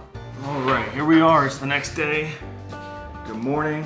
The last thing we did was we went over how to set up and play the entire game, and I went over game strategy and went over the things I researched on the internet, Board Game Geek threads, to see what other people's strategies were. I gave you my own 2 cents on my own strategy. Now I'm gonna talk about what I like about the game, what I didn't like about the game, and where this game ranks on my list as far as my collection goes. Where is it? Is it number 1? Is it top 10? So let's start off with what I like about the game. Number 1 is it's fun. This game actually makes you feel like you're in the show or in the movie, in the Firefly series. You feel like you really are Malcolm Reynolds. You feel like you really did just pick up some fugitives. You feel like you really are trying to hightail it away from the Alliance. You feel like this is the game. It's not just some Euro game that they slapped IP on. This is actually, you are playing the TV show as best as they could have. I don't think that I could have improved on it in any way. I can't think of anything that I would do differently about this game to make it better. I mean, this is really a well done game as far as making you feel like you are playing the show, Firefly. Number 2 is it's simple-ish. Starting out, the game's very simple as far as when you play the core game, the base game, everything makes sense, and then when you add each expansion one at a time, each one is a simple addition with some extra rules thrown in there. And if you were to start playing this game the first time you ever played it with everything, it would be a headache. It would be too much, it would be too complex. But starting off with the core game, everything makes sense. It's very simple, and then when you go step by step from there on, everything makes sense. Pay money to buy a firearm. You pay money to hire crew. You pay money to do that. You have to pay your crew when you do a job. You got to give them their cut. It all makes sense. If you ever come across a point in the game where you don't know what to do and it's not explained in the rules, I think they want you to just kind of make a common sense judgment call as far as a house rule goes. And I haven't seen anything come up yet where I've had to make a house rule, but if that were to be the case, I think you would just make a house rule on whatever makes the most sense, because that's how they built the game. It's really a well-designed game. Number 3 reason why I like this game is making money. If anybody likes Monopoly and likes that aspect of Monopoly where you get to try and make as much money as you can, this is a game like that. You're building your wealth, you're building your empire, you're doing what you can to make the most money. That's fun. Number 4 is replayability. So replayability in this game is huge. Every single story card gives you a different goal. It's going to change the game almost entirely as far as how you win, what your goals are. Every time you play this game, you're going to be playing it completely differently based on the story card, and every time you play the game, you're going to be playing it completely differently because you're going to get a different crew, you're going to get a different captain, you're going to be using a different ship, you're going to be the luck of the draw of the cards, or what happens with border space and alliance space. Everything's going to be a little bit different. The replayability in this game is huge. This game you could probably play 100 times and you would still want to play more because there's going to be something new. There's got to be probably around 30 story cards. Tons of replayability for a game this big is pretty cool. Number 5, upgrades. Upgrades to mitigate risk / chance. I like games that have upgrade abilities, and this has crew. Crew do your upgrades, or your items do your upgrades, and what those upgrades are is it mitigates your chance, mitigates your risk when you're going for those dice rolls. So you're doing a dice check on mechanic or medic check, negotiate, firearm, a battle. And when you're rolling your dice, if you have more pistols and more crew that are good at fighting, then you're gonna have a better chance at winning that battle. You're upgrading. You can also upgrade your ship, have more crew, have more cargo space, have a better engine so you can fly farther. That's fun, that's awesome. It does cost a lot of money though, so you gotta make the money so that you can buy the upgrades, so that you can have a better ship, so that you can do better in the game. And then you realize that the game's a race, and how much time are you gonna spend going for your upgrades versus making money? Every time you buy an upgrade that costs money, you gotta be smart with it. And that brings us into the next one, multiple viable strategies. So there's multiple strategies in this game that can work depending on the story. Go for no crew strategy, where you just start making money right away. Try and stick to types of jobs where you don't need a large amount of crew, but you can knock out job really quickly, make some money really quick. Maybe you'll get lucky and take off and be in the lead, and the people that are going for crew won't be able to catch up in time before you win the game. Other strategies are just sitting on a planet and going through and getting the best crew, finding all the best crew, and then going for those high-priced, the high-priced job cards, and that's a good strategy too. The next thing I like about the game is you can choose whether or not you want to cooperate or versus battle against the other players in the game. So the game starts out, the base game is very cooperative. Not very cooperative, it's a race. So you're not really cooperating, and you should be trying to hinder the other players, but you could play nice and be nice with where you move the Reaver ship and where you move the Alliance ship, how you play the game, and whether you're doing trades. When you add the Pirates and Bounties expansion, that makes this game very cutthroat. So you can choose whether or not you want to add that expansion. You can add other expansions without adding that expansion. It doesn't matter which expansions you add, for the most part. You can choose, but that's one, the Pirates and Bounties. If you want more of a cutthroat player versus player battling, you gotta make sure that someone isn't gonna come attack you. Make sure you're far enough away, make sure you go to a haven, those types of things. I'm excited to play the Pirates and Bounties because I haven't played a Pirates and Bounties version of this game yet, but it sounds like a lot of fun and I am excited to try that. Another thing I like about this game is that even with the best strategy, anything could happen. You could have you could have gone to the planets, gotten your crew, got the best upgrades, everything's been going your way, you've been winning, you have all the money, and then you're coming across and you've got all the contraband, you're about to win the game, and bam, you get that Alliance space. You don't have the crybaby. You go through Alliance space, you get that reshuffle card, the Alliance cruiser comes to your sector, all your contraband is gone, and now what? Now you have to go all the way across the board again. You lost everything, you had to pay, you had 4 warrants, this happened to me.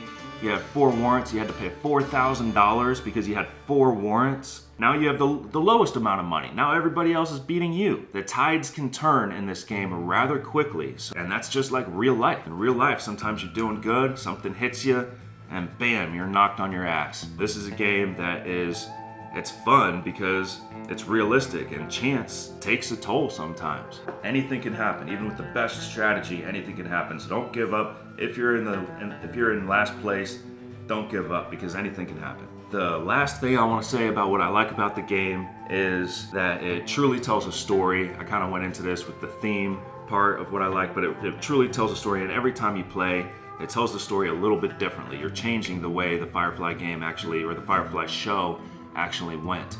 You're playing the game and you're creating a new episode of the show. Every time you play, it's like you're recreating a new episode of the show, which brings me to what I don't like, and that's the fact that Fox canceled Firefly. If they wouldn't have canceled Firefly, I bet this show would still be running today. I mean, Firefly, in my opinion, the Serenity, Joss Whedon, acting, everything about this show was brilliant, and I think that today, Firefly would be just as big a name as Star Wars, if not bigger. I mean, this had potential to be rivaling Star Wars, and it's a shame that the show got canceled. And that's where the benefit of the game is. It's like we're continuing the show. Anybody who's a true Firefly fan, if you have this game, you are doing your part to continue the show, and every time you play, you're creating a new episode in the show. and it feels like you're really in that world. The other bad thing about the game is it is a long game. When you are inviting someone new to the game, hopefully they've already a Firefly fan. That will help. The teach isn't too bad because the teach is pretty simple for the base part of the game, but don't expect someone brand new to the game to jump right in and do all the expansions with you. Start them off with the base game because it takes a while to play. Even the smallest, shortest story that says it takes 1 hour, that's probably 1 hour if you're playing a 2-player game and you already know the rules. If you are having a 4-player game and you're including a teach, then you can expect that shortest game to be at least 2 hours. Keep that in mind. Long game, it's really not that bad. It's not that complex. I've seen a lot worse games, a lot more complex than this, that are mind-numbingly confusing. This is not that. This is not a mind-numbingly confusing, what am I even doing? What kind of strategy is this? I don't even know what I'm doing here. That's not what this is. In this game, you know what you're doing. All the rules make sense, the additional rules make sense, and you're gonna figure out how it all works together in the game as you're playing. It's not gonna be that hard to add on each expansion. The bad thing is it is a long game. It's a bit of a setup, it's a bit of a table hog, as you can see, so make sure you've got a big table. What I don't like is just that it's a long game and that they canceled Firefly. The next thing I'm going to talk about is where this game ranks in my current collection. So right now I've got a collection, I don't even know, probably between 70 and 80 board games in my collection right now, and I'd say at least a third of them are in the Board Game Geek Top 100. So I do play a lot of the games that are in the Board Game Geek Top 100, and if I don't own the game, I have played a lot of the ones that are also on there. So I've got a good amount of knowledge of the games that Board Game Geek says are the best games out there, which I disagree with a lot of their choices, but I think everybody has their own preferences when it comes to board games. I like games that have a lot of strategy. I also don't mind luck, so I'm not somebody who's gonna hate a game because it has luck involved and not just strategy. I'm also not going to hate a game if there's zero luck and only strategy. I like those games too. Some of my favorite games, if I were to tell you right now, just to have an idea, this is in no particular order, but I like Star Wars Rebellion, I like Kemet, I like Seven Wonders, I like Axis and Allies, I like Euro games, I like Viticulture, I like Wingspan, I like Seven Wonders Duel, I love Splendor. Splendor is one of the games that really started getting me into gaming. Let's see, Onitama. Onitama's a fun little game. These are all my 2-player games over here. Dice Throne, I like Dice Throne. Undaunted, I like the Undaunted series of games. So anyway, there's a glimpse into the games that I like. Where does this game rank? This game right now, if I were to make a top 10 list, probably expect this game to be on that list right now. I don't know how high it would be. I don't think I would pick it as number 1 just because I haven't played this game enough yet to say that it's number 1, but I think that it has the potential to be a number 1 favorite game. I know there's a lot of people out there that have this game and it is their number 1 favorite game of all time. I haven't played it enough to make that distinction, but I can say that if I was to venture a guess right now, if I was to rank all my games right now, this would probably be on my top 10 right now. I've finished going over what I like about the game, what I don't like about the game, where it ranks in my current board game collection. Stick around real quick and I'm gonna do an explanation of where this channel is going from here and board game giveaways, my plans for this channel moving forward. So please stick around and we'll talk about that next. All right. I'm gonna use this as a prop to tell you my plans for the channel going forward. Let me make sure I'm opening it the right way. So, set of poker chips right here. I'm gonna talk about game giveaways. So my plan for this channel going forward, this is a small channel, this is brand new, I'm just starting out. Operation Game Table. My plan for this channel is to focus on game strategies. I'm thinking about doing a series on chess because I started out playing chess. I want to be able to teach my kids how to play chess. I thought it'd be cool to have a little side video on chess. And I think that there's a lot that you can learn from how many books there are on chess, chess openings, chess tactics, chess strategies, end game, all those things, and you can incorporate that with how you play other games. Every game has openings. You want to be able to know how to have a good strategy for every game there is, including the openings, the strategies and tactics, and the mid game. You want to know how to play the end game. Every game, I think you can do that to a little bit. That's my goal for this channel, to focus on game strategy, but I'm also going to do top 10s, reviews, playthroughs, and I'd really like to get to where I'm doing some like exciting playthroughs of games where you can just see how much fun it is to play a game. You can watch us play a game, you can learn how to play the game with us while we learn how to play a game. I think that would be fun all around. In order to get this board game channel off the ground, I need subscribers. I need to hit monetization. That happens at 1,000 subscribers.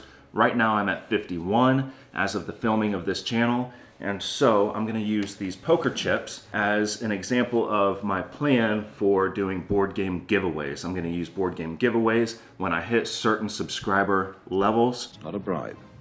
Of course it's a bribe.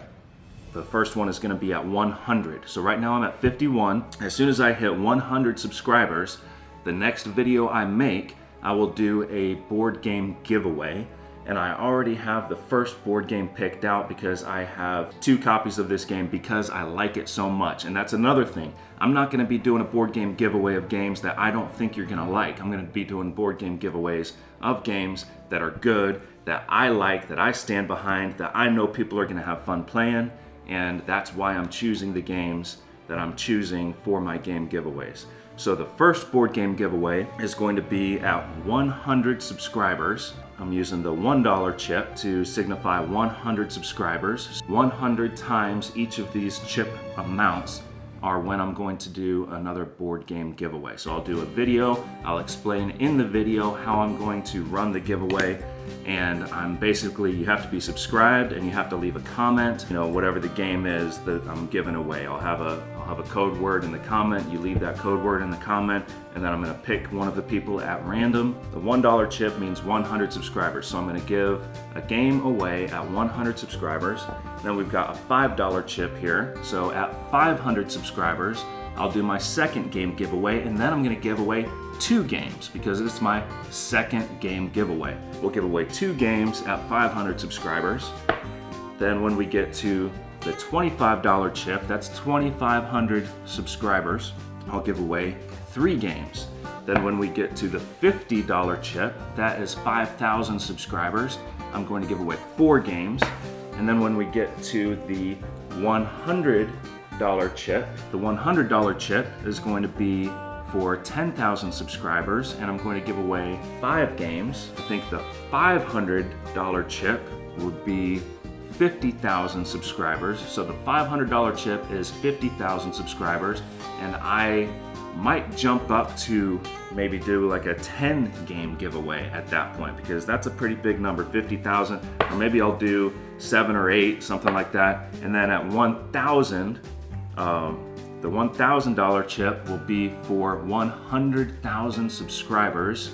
And when I get there, I'll do some big blowout, big game giveaway, 20 game giveaway, something like that. So anyway, each one of these giveaways is going to be increasing number of games and increasing number of winners. So the 1 game giveaway is going to go to 1 person. The 2 game giveaway will go to 2 different winners. So each winner will get 1 game. The 3 game giveaway, I'll pick 3 winners. Each one of those winners will get 1 game, and so on and so forth. As the channel progresses, I think that would be a way for me to pay it forward, saying thank you for the subscriptions, thank you for helping me get my way to monetization. And every video I make, this is my commitment to you, every video I make, I'm going to work on making it better than the last. I'm new to this, I've never been a creator before, I have no idea what I'm doing on YouTube, and I'm started out just doing it for fun, and my last video kind of took off a little bit, so I'm excited about that, and I'm gonna work on doing better, getting better with my video editing, getting better with my equipment that I have. As far as going forward, I do want to focus on strategy, so every game that I talk about on this channel, I want to focus on strategy more than any other of the board game channels that are out there are talking about. That's one thing I've noticed. It seems like it's lacking in other board game channels,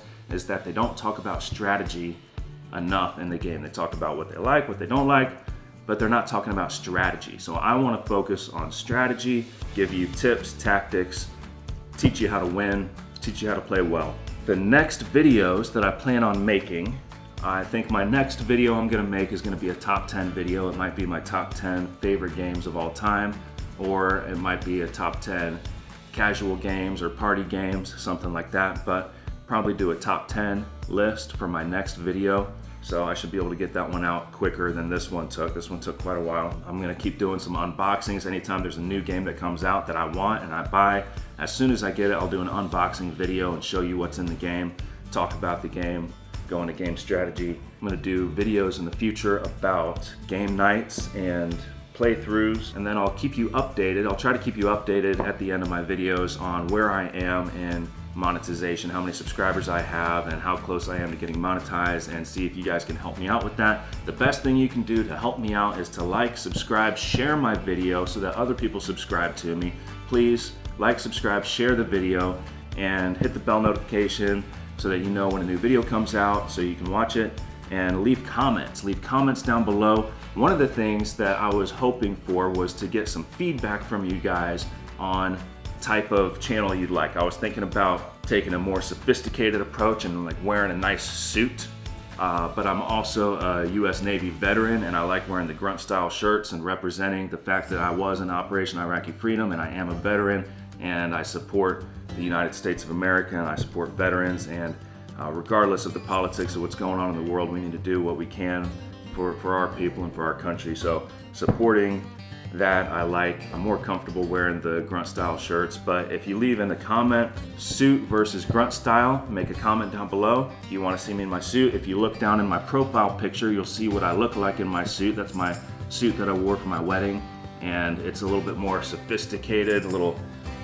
more dapper. If you think that that's the direction I should go for this channel, a little more proper, sophisticated, let me know. If you think casual's the way to go with the grunt style shirts, say grunt style. So suit versus grunt style, leave a comment down below, let me know what you think, and I'll see you on the next video. Thanks, bye.